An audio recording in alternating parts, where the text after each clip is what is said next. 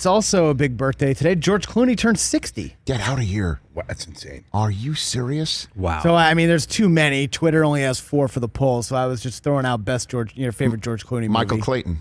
Michael Clayton, Perfect Storm, Ocean's 11, Out of Sight I put on there. Out of Sight, well, it's 2 underrated. Soderberghs on there. Yeah, it's an underrated Soderbergh movie, too. Jennifer Lopez. He and Jennifer Lopez, terrific. Great movie. Yes. Yeah. Was that... I think Ving Rhames is also in there. That was great. Is that an Elmore Leonard movie?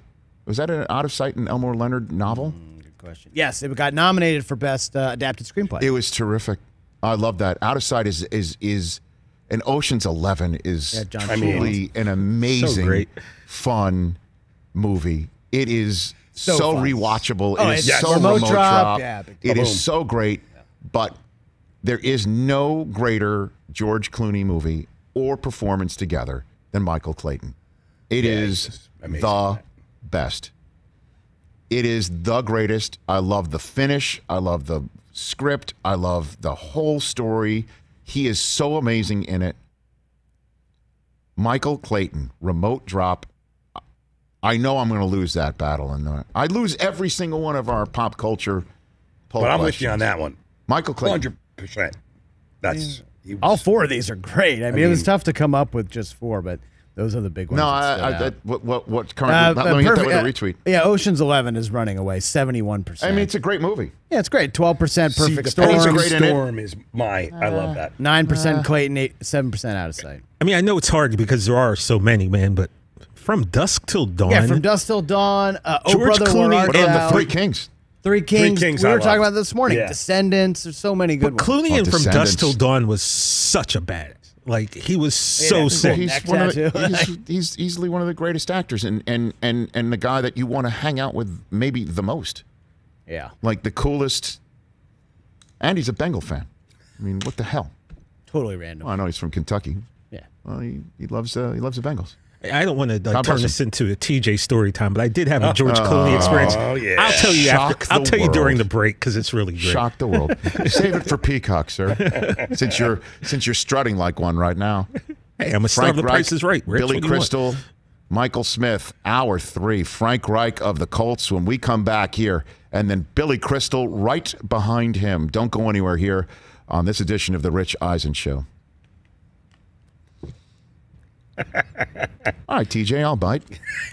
Yes.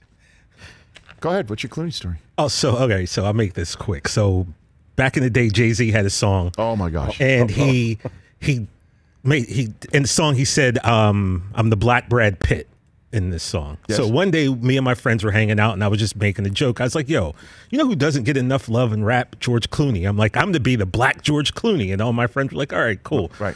So my friends, like, they went with this, and it was just like a big joke. And then one day, Chris Rock I think it was his Bigger and one of his stand-up shows. I forget which one it was, but at Bigger and Blacker at Universal Studios, he did like it was practicing. So he'd go around and he'd do stand-up in preparation to film this. So I got to go to this one show with Ashton, and then we go backstage to see Chris Rock. And I walk into the dressing room, and there is Chris Rock, Cindy Crawford, her husband, George Clooney, and whoever George was dating at the time. And I walked in the dressing room. I was like, oh, my God, this is crazy. So I just kind of stood by the front door, like not wanting to kind of be in the mix.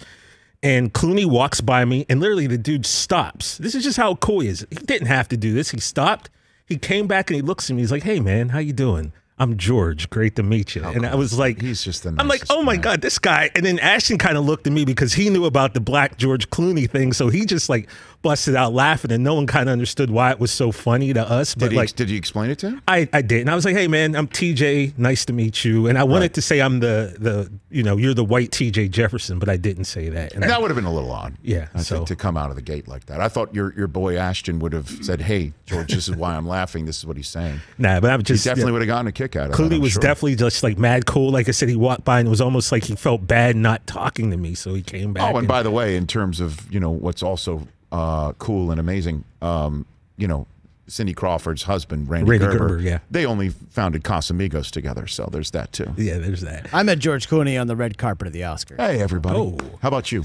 Closest I came is I Was helped Scott set Baio? up for when they did ER Live. Hey, Oh, that's way back in the day. you did way the setup back. for ER Live. I huh? helped. Yeah, it was like one of my first A2 that was gigs awesome. I did. Right. Those first Early 4 on. ER years were the best. Amazing. I would ER tell was- my that's George Clooney story, but that's like Fight Club. Oh, okay. Can't talk about it. That's even better than yours, isn't it? Yes, the segment's over. It's over. Nice. Like I said, you can put That's anything it. in there. Well done, this segment. Hey, you watched all the way to the end. Thanks for that. Watch more right here.